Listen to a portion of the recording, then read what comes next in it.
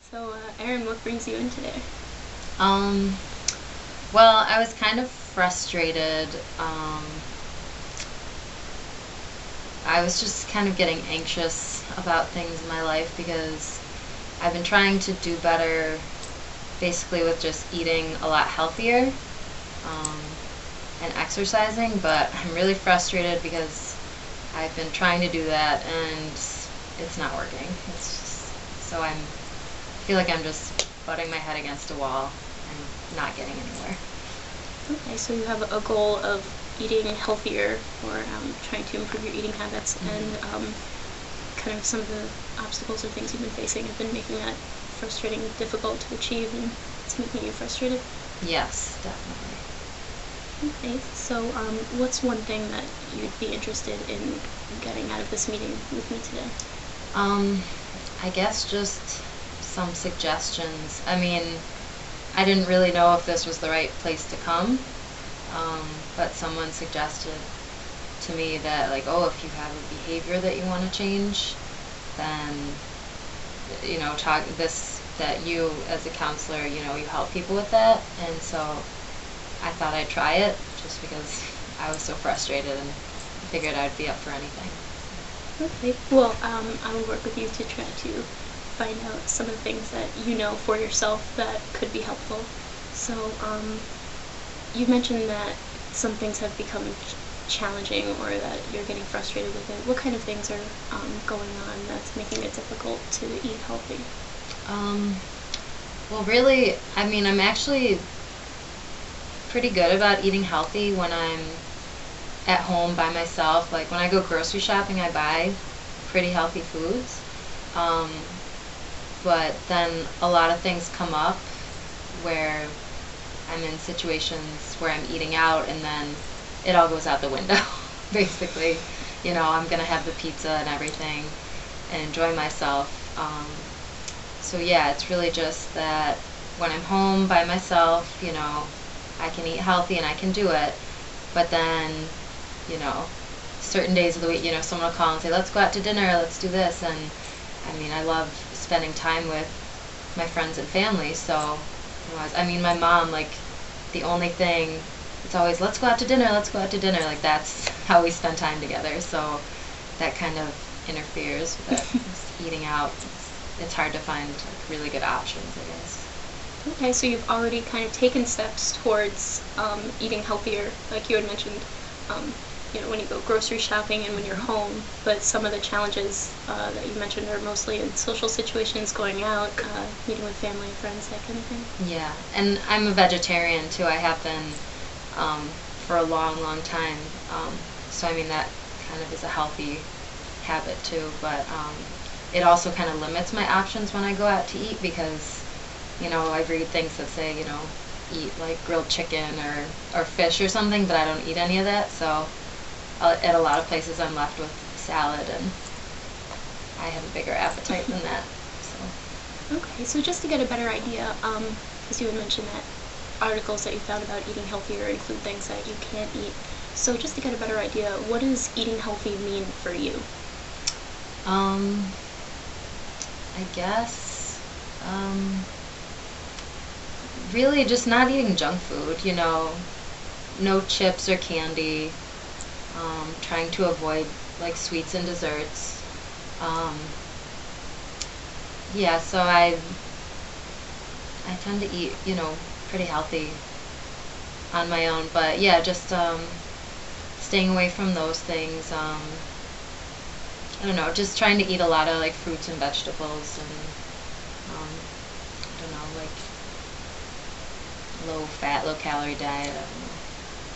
Okay, so mostly, like you said, pizza and candy and Right, yeah, sweets, I stuff try like not that. to eat pizza and stuff like that. So all the good stuff. Yeah, exactly. That really is, the best tasting. But Okay, so just to kind of maybe break it down a little better, I want to run through a couple of questions with you, but okay. what would be some of the benefits to you for eating healthier?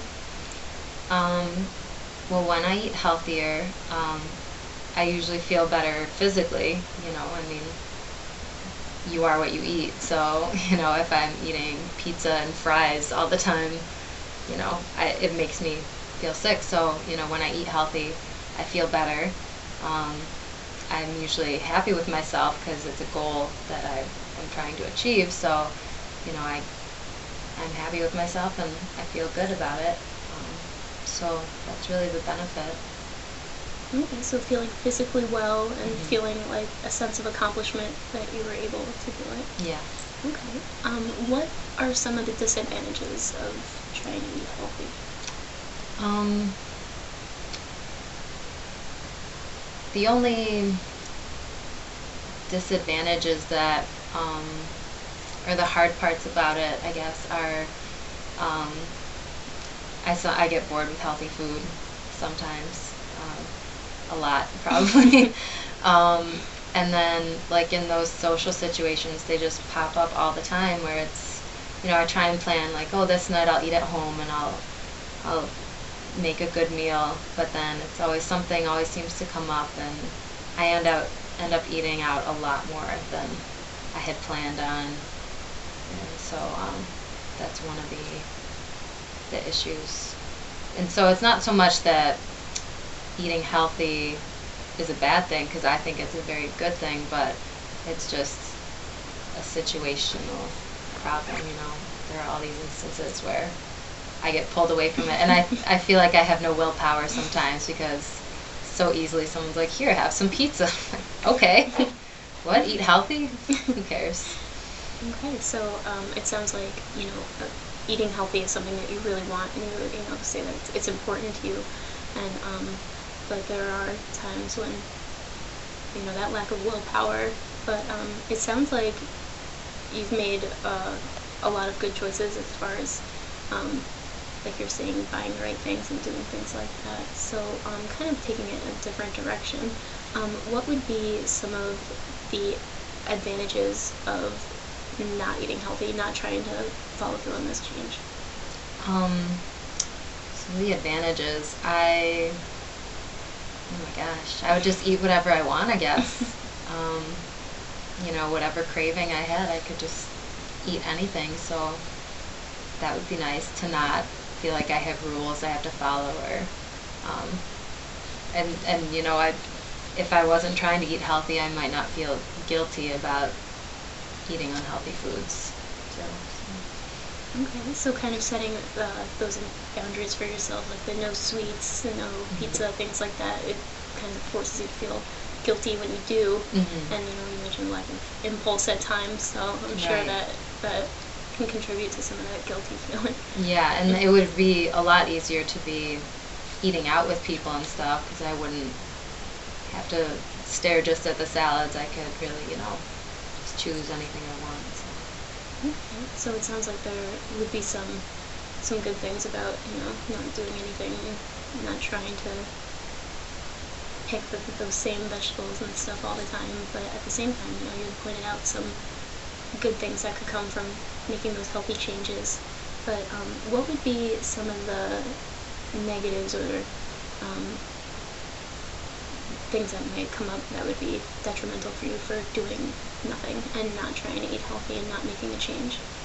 Um, that would be, there would probably be a lot of consequences. Just for my overall health, I'm sure I would gain weight if I ate pizza, whatever night I wanted to. Yeah, so I would probably gain weight. I probably would feel sick physically too, because that kind of food, all the grease and stuff, it doesn't sit that well with my stomach. I mean, it tastes delicious, but then my stomach hurts afterwards. So those are a couple of the negative things. Yeah, I don't know, I'm trying to think if there's any other negative. I like to exercise, and when I have that feeling in my stomach, like I ate too much or I ate all this greasy food, it makes me not want to exercise because I don't feel well. So that would be another thing that was kind of, I might not follow my exercise routine because it didn't feel good. And So it sounds like there are some short-term consequences as far as feeling pretty terrible right after, but then some long-term ones where you don't feel like doing some of the things you enjoy, like exercising. So, let me just ask, you had said that you had already been making steps towards eating healthy when a couple minutes ago when we first started talking. What was going on at those times? Can you explain more, maybe an occasion where you were eating healthy and it was something that worked for you?